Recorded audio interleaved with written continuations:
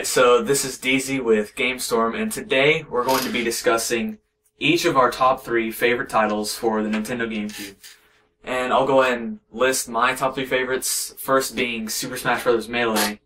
I kind of have a competitive background with Smash, not necessarily Melee, I'm more into Brawl, but that game kind of sucks, I'm not going to get into that. Sonic Adventure 2 Battle and Super Mario Sunshine probably bring up 2 and 3 for me. I don't necessarily know what order they're in, but that's probably my 3 favorite games growing up as a kid.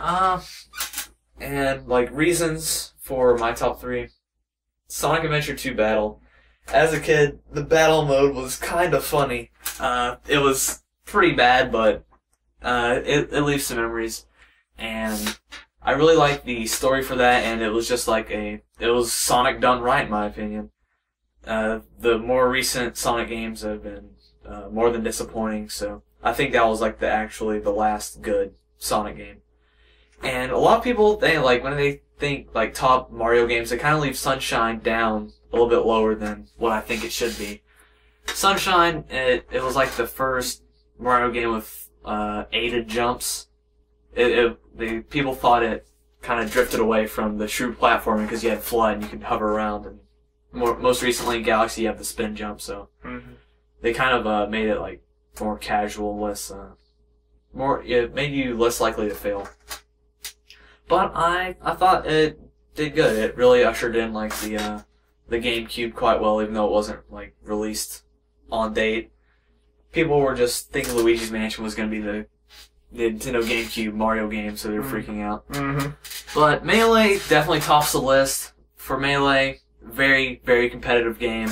If you, take items off, play on like MLG rules. No items, stocks only. Final destination. Oh yeah. Play on some of the less bullcrap stages. Character balance for a fighting game, it was relatively good. There's like 7 or 8 characters that, will go out and win tournaments, but most of the characters are viable somewhat. If you're better than your friend there, and you're using a bad character, then you're probably still going to be able to beat him. And, yeah, lots and lots of replay value. That's what makes it good, the replay value. Yes, you can still play Melee today and it'll be fun. So that's my reasoning behind my top 3 games. And Christian, what are yours?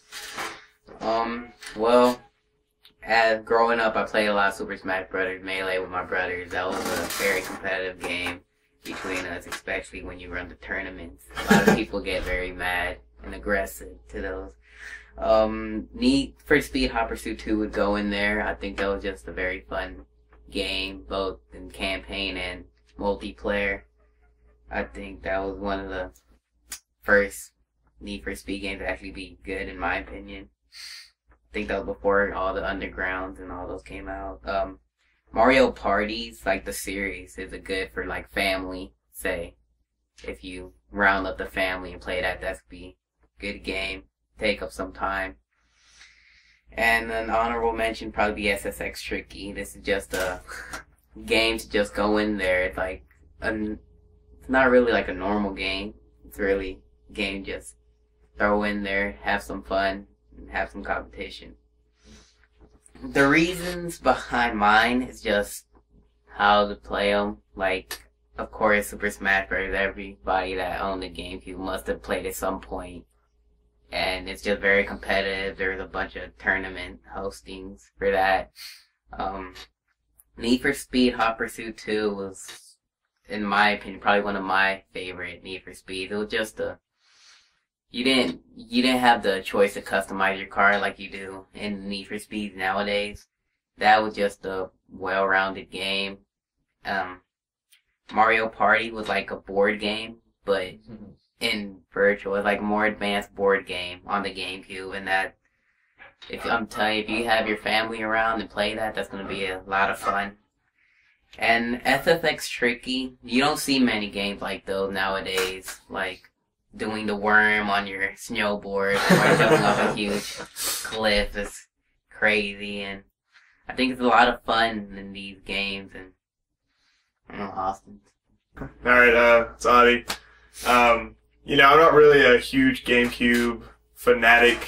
I do like it, but I didn't play a lot of games on it. But For my top three, to keep the trend going, my top one's probably Melee. Just like DZ, I have tournament backgrounds, go play that a lot with, the other Dylan we have in our group, Mecca, whatever you want to call him. The Perkinator. Yeah, the Perkinator, you know, that kid. Yeah. Then I have Resident Evil 4 on there, just because I felt that was one of the best games I've played on any console, period. Gameplay's great. It's just really fun to play. I played a lot with my cousins growing up. It was fun. And then Double Dash. Mario Kart Double Dash is the stuff. It's better than any of the other Mario Karts in my opinion, and one of my favorite racing games, period, that being like Need for Speed, Midnight Club, anything else. It's really competitive with a bunch of people. It gets heated. If you've ever seen any of my videos on my channel, oh man. It gets crazy. Yeah. And my honorable mention would probably have to be Twilight Princess. I know it's on the Wii, but the GameCube version was just as good and probably better in my opinion, just because I don't like motion controls. Wiggle waggle. And yeah, that's probably my top three. Well, y'all pretty much touched up on the Melee. With the original Super Smash Brothers, it was really fun. I used to play that. And then Melee made it a lot faster pace, and the levels were a lot smaller than they were on the original. And so it just made it like a lot more hectic. Matches got done a lot quicker.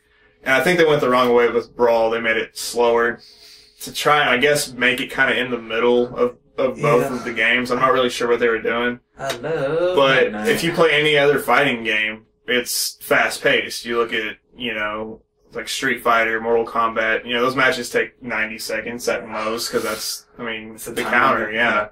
So you don't want to spend 8 minutes playing a match. And that's why I think Melee got it right, because it's fast paced like other fighting games, lots of options, but they did it in a different way. Instead of trying to kill your opponent, trying to knock him off the stage. I thought it was really innovative, and, I played tournaments in it, so that's why I like it.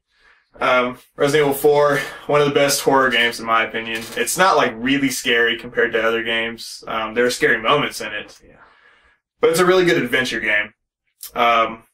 Lots of customizable weapons, good story, a really, really good story. Resident Evil 5 basically took the same story and put black people in it instead of Spanish people and called it the same game, because they knew Resident Evil 4 was such a good game, they just copied it. Yeah. In my opinion. That's why I think Resident Evil 4 is better. Except they replaced Ashley with Shiva. Yeah, well, yeah. Made him playable. And actually, she was actually decent and actually helped you. Unlike Ashley. And then Double Dash, best racing game in my opinion. I like the fact that you can have two people on the cards at the same time. Makes it a lot more, like, cooperative and competitive, because you can have strategy. Most games don't have that. It's just you racing. You don't have a teammate. And I thought that was really innovative. I really liked that a lot.